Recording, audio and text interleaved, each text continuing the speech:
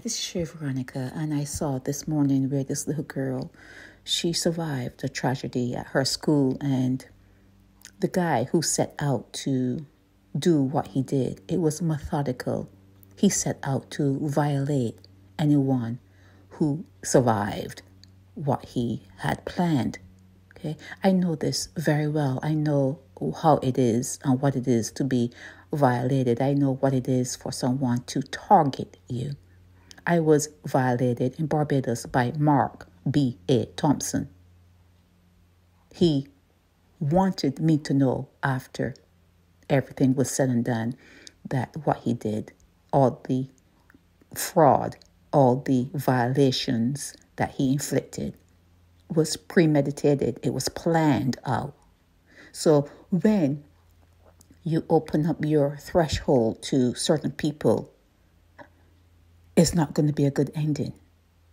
I saw a movie the other night. It was a series, X-Files series, where there was a guy on there.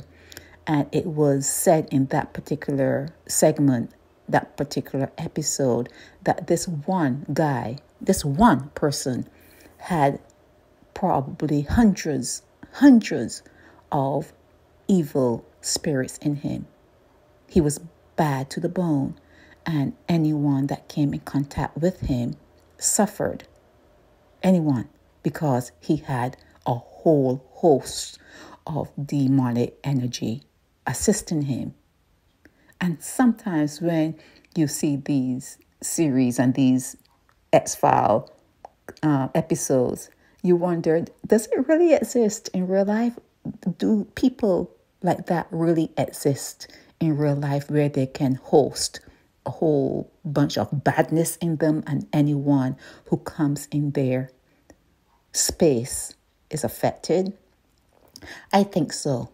I think that there are some people that no matter how nice you are, if you allow that particular person in, you're going to be affected by their energy. You're going to be in the hospital. It's going to affect your mental health. You're going to lose money. You're going to get stressed.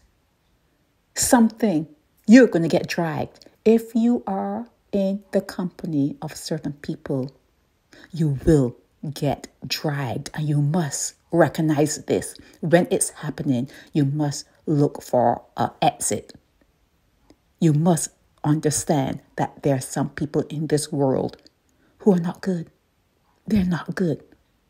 So let's pray, if you are a praying person, or let's send positive white energy to this little girl who had a cardiac arrest because of that evil that crossed her threshold, the evil that was methodical, the evil that was meant to bring stress, bring sorrow, bring fear.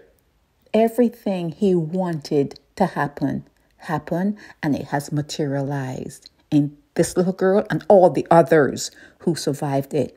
And that is the energy that you have to watch out for as you go about your business in this world. There are some people, just one person, that are wrapped up in a whole lot of evil. And if they are allowed to cross your threshold, you're going to suffer.